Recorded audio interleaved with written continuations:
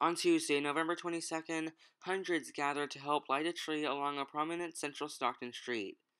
This lighting meant a lot to people who were there, as many of the lights that lit up the tree symbolized the passing of a loved one.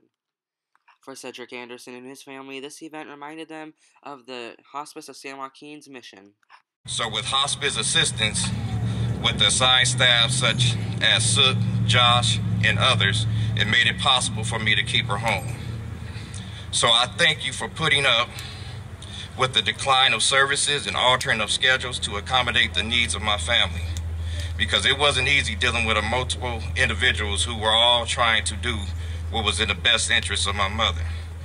And I thank you personally for assisting me with her meds and signs to look for, along with the encouraging support, because in her last days, I was lost. I didn't know what else to do and requested that she be placed in the hospice facility.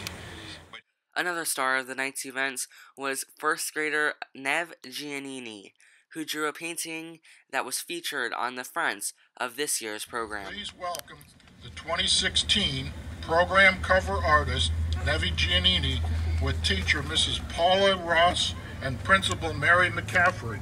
Please come to the podium.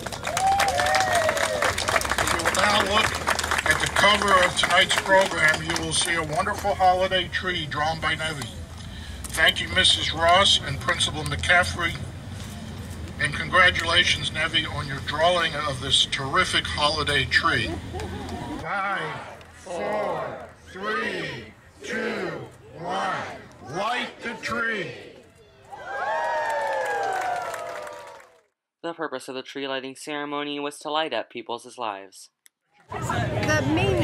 The purpose of the tree lighting ceremony is to light up a light and light up a life in honor or in memory of a loved one. And it is a way for us to help our families and help the community with their grieving process and being able to honor those who are for us. For SCW News, I'm Gabriel Porras.